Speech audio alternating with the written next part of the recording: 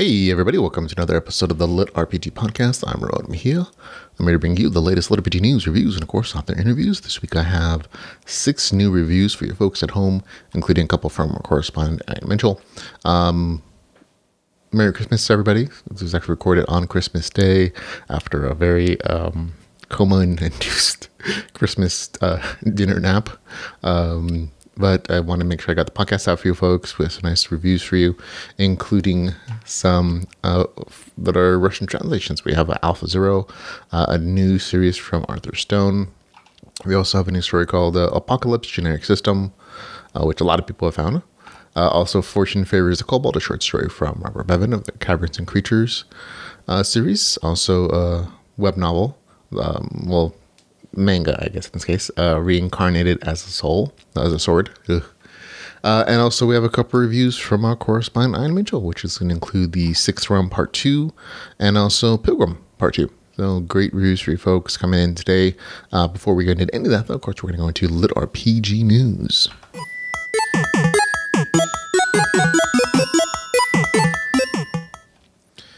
And in LitRPG news, we only have a couple stories here. First off, we'll start off with a nice LitRPG deal from the wonderful author C.M. Carney for his Quintessence novel, which is the first book in a series that he plans to put out, called Crucible. It's out for 99 cents until $12.29, until just about the end of the month, which is it's a wonderful novel. And I have to remember, if you get the book as an ebook, you can also get the audiobook, which I think is narrated by Nick Podell, which is out now for you to enjoy at a discount usually. So definitely go check that out if you're looking to save some money. And this is, C.M. Carney was nice enough to tell his readers about this, so I don't feel uncomfortable saying that. In other LitRPG news, we have the end of a nice charitable run for the Gamelet Society on Facebook. The final total for that charitable contribution to Shriners Hospital ended up being $3,468 even. So Blaze Corbin, who organizes that event every year, was nice enough to post the receipt for that, so everybody knows all the money from the fundraising campaign went. Here's the receipt, and of course, it was made in the name of Paul Campbell Jr., who is an author, LitRPG author, who passed away this year. So there we go. So thank you everybody for donating and helping the children. It was for the children. Okay, in other news, we have, that's the news section actually, on to stuff that is out now. Haven't had a chance to read it, but it's out for you to enjoy, including High Gloom, the 6th book in the Magi series by the amazing Eric Ugland. Also, the last book in the Axe Druid series by Christopher Johns is out, book number 6 in that series, called Into the Wild. Also, it is the 2nd book in the Bone Knight series. The author of Next Gen Gamer was nice enough to let us know that we'd missed his novel, so I'll make sure I put it into this particular episode of the podcast. Legacy Systems, this came actually out last week. Also out is Conditions Evolutions, book number 3, so I'm glad that one's getting a 3rd book in the series. It was redone, picked up by another producer, or at least for the cover arts, and so I enjoyed the original quirky version of it, but I'm happy to see that the author has found an audience and it's continuing on. In new audiobooks, we have Condition Evolution, the audiobook. The cover art is an investment, and now it is an audiobook, so there you go. The 7th book in the Dragonheart series is out as an audiobook. Path to Villainy came out as an audiobook. Morgan Cole's Inheritance, which is very entertaining. Sci-fi-ish, crafting space sci-fi kind of story is out for you to enjoy. Also, as I mentioned previously, C.M. Carney's Quintessence audiobook came out, and I was right. It is narrated by Nick Podell, so go enjoy the audiobook goodness. In upcoming LitRPG, we have stuff that's coming out December, rest of this month, December, January, February. That's as far as I go in the future for looking for stuff. December 28th is going to be Small Unit Tactics Volume 2. This one is a change in release schedule. It actually was originally scheduled for, I think, a February 28th release. Author pushed up. It's ready to go now. Out on December 29th, Wasteland Real RPG Wuxia series. December 30th, Primacy Online book number 5. January the 4th, Underdog book number 5. January the 5th is going to be Mithruin Online book number 2. Fey Nexus book number 1 is going to be out on January the 5th. Interest Online is going to be out on January the 5th, which is a new entry to the list.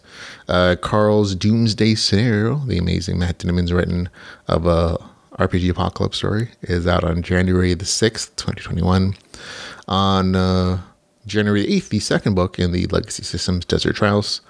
On January the 12th, it'll be the second book in the Warlock Chronicles, the Reborn Evolution series.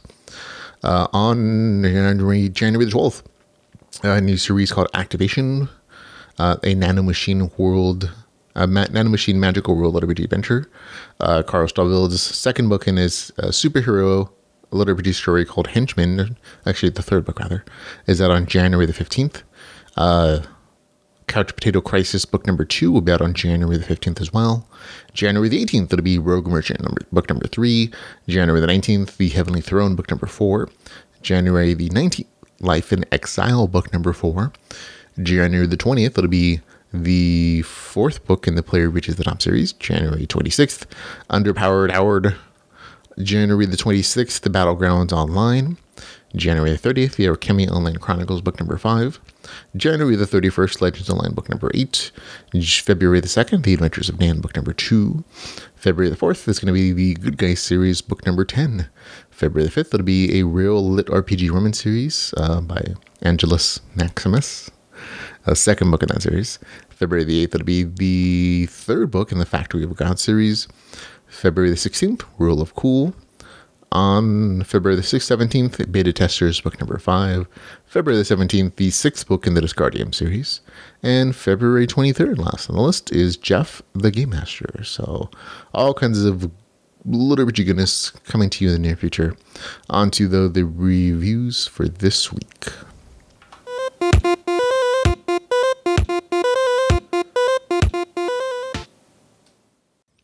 And first up for the week is Alpha Zero, a new series from Arthur Stone. It is 625 pages, $5.99. It's available on Kindle Unlimited.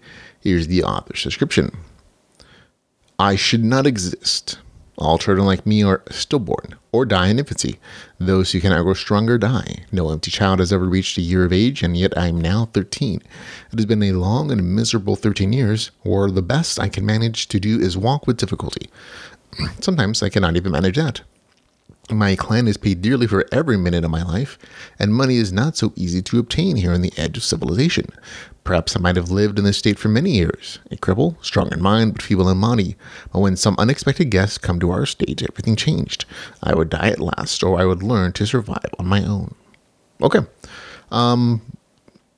The philosophy of the story and the mechanics reminded me of a series called Underdog, in which the main character seems to be broken because he has a 0 level and is unable to survive in a world where levels mean everything. That flaw turns into the character's secret boon as he discovers a way to exploit the system for unheard of rewards, which is the same kind of fundamental premise. Now, the actual stories as they develop are very different. This one definitely has more of a cultivation start. And the main character in this story definitely does his own thing, has his own way to progress, his own exploits, so they're not copying each other in any way other than the fundamental premise of broken character makes good, kind of thing. There's a lot of hard work with the main character here, creative thinking, and in this case, fishing, which is, I'm like, why is he holding 2 knives? It would be more appropriate for holding a fishing pole, but that is less engaging, I suppose. But it's still like they're very much like game mechanic exploitation story. This is an interesting story. The beginning was a little confusing and a little lacking in game mechanics. It very much is more about setting up the main character's emotional background, his the bit of world building, which is nicely done. But it's seriously confused as to where the main character comes from, because this is minorly spoiler, I suppose, but it doesn't really matter too much to the character progression of the story. The main character is in the body of this person who has a 0 level, so he's essentially crippled in this world where stats and characteristic points actually have an actual impact on the world and the way a person behaves and is able to function. But there's also a reincarnation thing going on here. The main character is supposed to be from our world. He was I guess, summoned to this world as a part of the mother's way of like trying to fix her son, and she murders him. But instead of him dying, he's then put into the body of the son, and he takes over his consciousness. And so he's been there for 12 of the beings, 13 years. But he's been hiding himself for no real reason. I mean, in my opinion, and that, like I said, that section is a little confusing, but ultimately just ends up being the main character's broken. He hates the mother because he was murdered by her, I guess. And so there's this whole hating mother theme, but that doesn't really last long. It's more about the main character trying to find a way to survive in this world. So that portion of the background doesn't really matter, but it was super confusing in the beginning of an otherwise like well told, little world building story. And I said they're very much is like this cultivation feel with like cultivation core, bringing cultivating energy and building your, they don't call them levels, they call them, I think, circles in the story. But it's basically the same fundamental concept of you're bringing in some resource to build yourself up, make yourself more powerful, develop a class system and skill system in the story to where that has a real physical impact on what you can do in this world. But that doesn't come out until about the 14% mark. So at the first 14% is a little, like I said, a little bit to get through sometimes. But overall, it's entertaining, just light confusing. Other reviews have also mentioned this, so just letting you know. But once the RPG stuff happens, I was absolutely on board with the story. Very entertaining. I've always enjoyed Arthur Stone's work. So I was definitely willing to push through it a little bit, where it's confusing to enjoy the story, and it definitely is a good story. The RPG aspects include stats levels, cultivation cores, again, circles of progression. I think it's more of it very much is a unique system where there are unique rules and how the stats can develop according to the system, based upon the rewards for doing extraordinary things. It's not just kill a monster, get experience points, which is fundamental to the way the main character can exploit his zero system, because anything divided by zero is infinite. And in this case, that means for the main character, he gets these big bonuses for doing, well, just about anything, at least once, at least in the beginning, with diminishing results as he's repeating them. And so it's up to him to figure this out and to see how he can exploit it and what things he can do. And that's very much how the story goes. So the game mechanics are very relevant to this world, which I really always enjoy, where they're an intricate part of how the world building is also described, because that definitely has an effect on the stratification, like power in this world as well. So interesting stuff. Overall, it's an interesting story again, where you see the main character make great strides in his progression. And if you like the Underdog series, you're probably gonna like this one as well for the same kind of reasons. And again, if you need a story though with a lot of fighting and action scenes, I don't think this is gonna satisfy you too much, because there is tension, there's opposition, there's conflict, but it's not necessarily of the I'm going to murder in huge epic battles, at least not yet. There's definitely a lot of good action towards the end of the story. The beginning and middle is very much about survival and figuring out a place to I don't want to spoil things, make a place in this world, in the area the main character ends up in, and finding a way to live and exploit the world, exploit the mechanics, and his unique little quirky situation. But there's crafting, there's other kinds of conflict, and I enjoyed it, but again, it wasn't from an action point of view necessarily, but it was still very enjoyable for me as a LitRPG reader. For me, it scores 7.7 out of 10. That's Alpha Zero, Alpha LitRPG book number 1, with a score of 7.7. I really liked it, out of 10. And next up, we have Apocalypse Generic System, written by Macronomicon. It is 379 pages, $4.99. It's available on Kindle Unlimited. Here's the author's description. Jeb Trapper tried to kill himself. The gun jammed. 2 months later, the vet is participating in underground trials of ecstasy to treat his PTSD. Everything seemed to be going great until the system has been installed. Now he's got to choose the difficulty of tutorial. Just one problem. He's high as a kite and nothing seems impossible.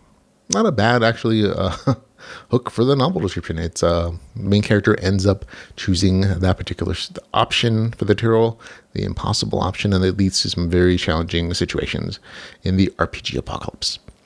Game mechanic side of things, it is fairly good. The unique classes for just about all the characters: Mystic, Taxidermist, Trapsmith. I don't want to spoil things too much by naming too many others. But that is kind of the unique situation for the show as far as game mechanics go.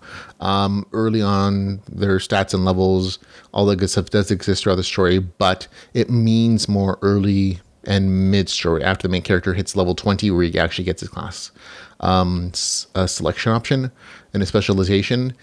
After that point, the RPG stuff seems to matter less to the story as far as gaining experience points, distributing stats, that kind of stuff. They still exist for the rest of the story, petered in, but the story focuses more on what the main character is doing with his class powers that he chooses, how he's using them intelligently to make strides into the RPG Apocalypse tutorials system, where it's just create tasks to do, and being clever and gathering allies and such. So it becomes less about gaining experience points and level, and like the levels after that point really don't seem to matter as much. And I mean that from the perspective of the main character doesn't seem to have any hard limits in the story. There are no numbers of like, oh, getting to this point of like 30 experience point or 30 points in this ability means he has this much mana or this much stamina as a number, which is a limiting factor, and those don't exist. There are numbers for ability, for stats and attributes and levels, but there are no hard numbers for anything like mana or hit points or stamina, and that's very intentional in their writing, so that basically the author doesn't have to do math, or he might be doing in the background, but it's not something that comes through because it would be a limiting factor in what the main character can do, and that's just a writing decision as far as like what a writer wants to do. But for me, it was very evident after the main character is level 20 that those limiting factors don't really exist, and I don't necessarily hate that. On one level, it's annoying because I can see that as the main character does stuff. On the other level, it's like, it's just it's still a fun story, and the main character does clever things, and I understand the decision on that basis, but it made it a little bit less entertaining for me, but not a lot. Even I was like, this is just written as a fun story using game mechanics and being clever and using these interesting systems. The author does follow the rules that he does establish, and that's always the important thing. If you're going to establish your rules, you follow them. And then the author definitely does that in a good way.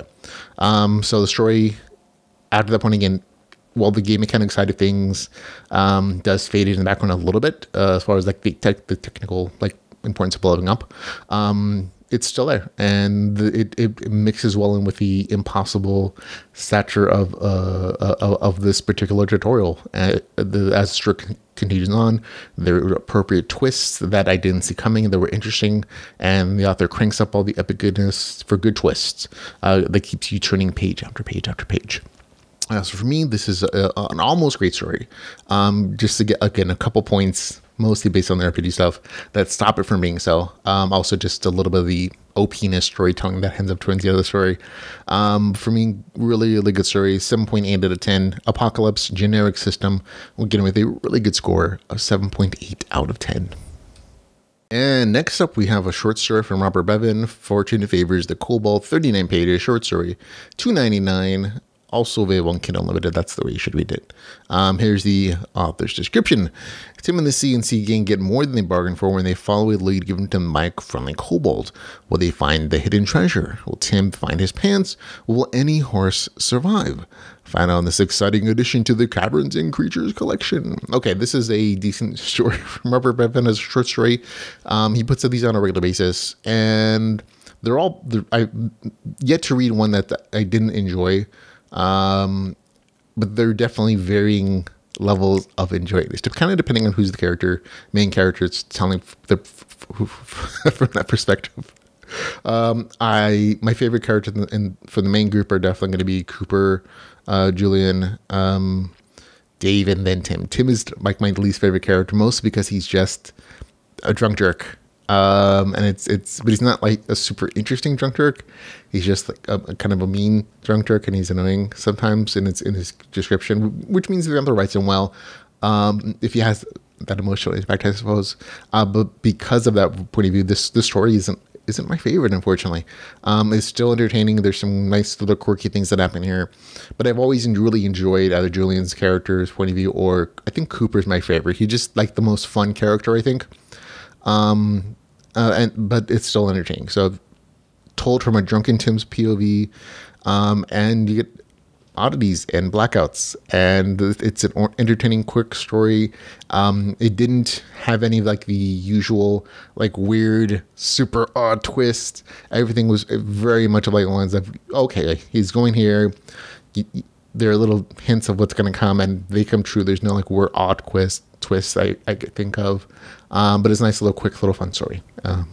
So if you like the characters, you like the series, this is a nice little addition. It's on Kindle Unlimited. It's a nice little, I think half hour, 45-minute read. Nice little tidbit of a story. So 7.3 out of 10, which is a little bit under average good, I suppose, but it's still entertaining story. So that's Fortune Favors the Kobold, 7.3 out of 10. And next up we have I Was a Sword When I Reincarnated, or as it's translated into English, Reincarnated as a Sword. So there are a couple versions of this out on the internet, but it is officially licensed. So we'll be talking about those versions because that is fair. Here it is. It's 41 plus chapters, including stuff that's being translated online. It's $9.99. It's a light novel. $12.99 is a manga. I think it's $9.99 if you get it through Comixology or through Amazon's ebook version of the comic. It's an 8-volume light novel, and there's an equal number of the manga version, but it's not all officially translated, which is where this gets quirky. And there is an English publisher, so just be aware of that. Here is the novel description, or the manga description. When he realized it, the protagonist was in another world and had become a sword that was stabbed on an altar in a great plain, crowded with devil beasts. The world he was in had a game-like system: HP, MP, strength, vitality, agility, intelligence, dexterity, titles, and equipment. Following his instinct as a living sword, he traveled to find the one who could be his wielder, until he met with a cat girl that was about to be attacked by a bear-type devil beast. So there you go. That's definitely the beginning of the story. This is a lighter slice of life story with a main character who is reincarnated as a sword in a fantasy world. He's OP as heck, and he gets stuck somewhere and eventually picked up by a young cat girl slave who he saves and frees, and they two go on adventures exploring the world and leveling up. It's a simple setup. It's a simple premise of the story. It's light, it's fun, it's funny. This isn't a particularly heavy or complex story. It's a very slice of life where they just kind of go and do things. And yet I actually enjoyed it. So I'll show you off some of the versions of the artwork. This is through Amazon. So again, there is an official manga version that's been licensed.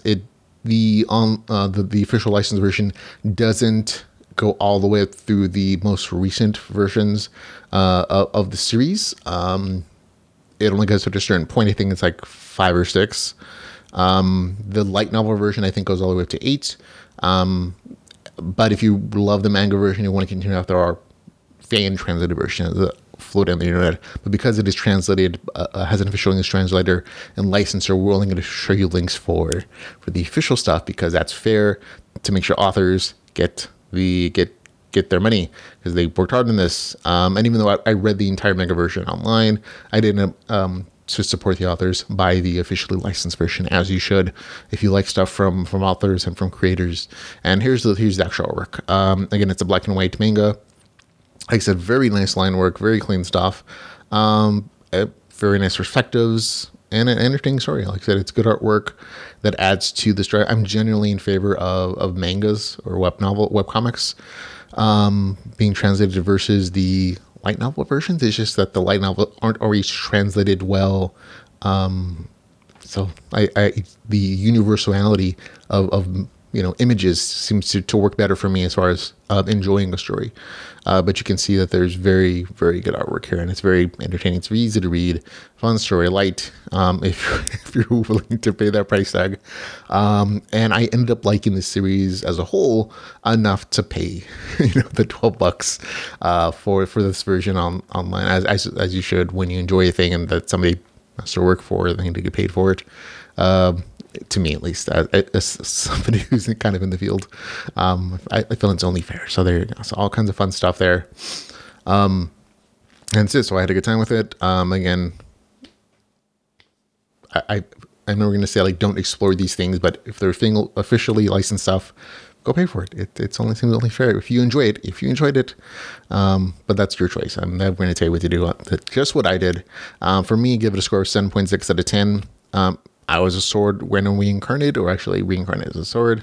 Is available for you to enjoy. It's 7.6 out of 10, which is a slightly above average, good score for me. So, it's good. Not great, but it's good. It's entertaining, light, and I definitely don't regret spending my time with these characters in this series. It's just kind of a fun, light story. And next up we have Ian's Picks of the Week. This is a section of our show where contributor Ian Mitchell, a longtime LitRPG community member who reads and reviews as much as I do, was nice enough to agree to send us some of his reviews for us to read to you folks. And he reads other things that I don't. And it's a nice way to expand the podcast and to share things that I might not have gotten a chance to read, because there's so much stuff that comes out on a weekly basis, or just stuff that he enjoys that maybe isn't going to pique my interest.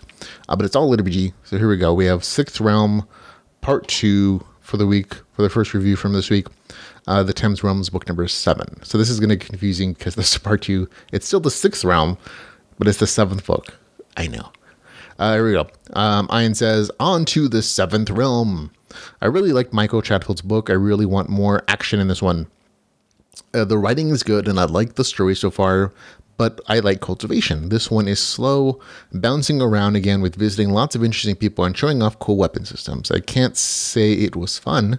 Some hints late that interesting things await in the next realm. Most of the Oliva development with some Eric and Regret cultivating. I was thinking, where's the explosion on body count through much of the first 40% of the book? 7.5 out of 10. So there you go. And so 7.5 is still a good review score from Ian. However, translated to my terms, we're usually about a point apart on average in what that would mean. So for me, that would almost be like a 6 out of 10. I'm like, oh, this might not work for me, especially with a slower 40% part. I haven't read it though, so that's not an official review score. I still end up enjoying it. He gave it a 7.5 out of 10. But for those folks who are used to listening on the podcast, that's generally what it translates out to for comparing his review scores to mine. So this is not, I don't think, his favorite book, but he still had a good time with it. He gave it a score of, again, a 7.5 out of 10, which is a good review score from him still. Okay, on to the next review is going to be Pilgrim, book number 2 from Harmon Cooper. And Ian says this is about this one. He says, it's hard to quit when you're an assassin. Too many assassins after you. I really enjoy the interactions between Danzin, Kudzu, and Jelmei. Reading this was smooth, almost like a dream. I didn't feel a lot of dramatic tension, even when difficult things were going on, perhaps too smooth. A lot of story packed in, the fights were intense and short, a lot of fun to read. I got worried towards the end as there didn't seem to be enough book left to finish, but it was well done. Great stories and series. I think I liked book 1 more. This one was more almost awesome. I'm not sure what the last thing this means. Sorry. He gives it a score, though, of 8.8 out of 10. So, like I said, that review score is generally... this is a great review for Pilgrim 2 from Ian. So, he really, really did enjoy this one. Again, said he thought it was almost awesome, I think. So, there you go. That's Ian's Picks of the Week. And that is it for the show. Thanks to everyone for listening, for watching, hanging out with me this week. It's Christmas here, still officially for a couple more hours. So jingle bells, I guess. I'm not sure how this works for you folks. But thanks for listening. Thanks for hanging out. Remember, you can contact the podcast if you want to follow us on Facebook, Twitter, YouTube, Patreon, our website. We have over 1,000 reviews that we've done for the genre. so you can see our favorites, our top 10. We have a recommendation list for you in case you're looking for other things or things to read during the holiday season. We also have ways that you can support the podcast, help us stay free, help us stay ad free. If you enjoy the show, you can find all the ways to support us at litrpgpodcast.com/support. But again, thanks for hanging out with me. I hope you guys have a good holiday. I hope you guys have safe and it's healthy, and it's I know it's quirky this year because of the way it is, but I hope you guys stay safe. And again, thanks for hanging out with me until we can hang out again. Remember to go read some LitRPG. Goodbye, everybody.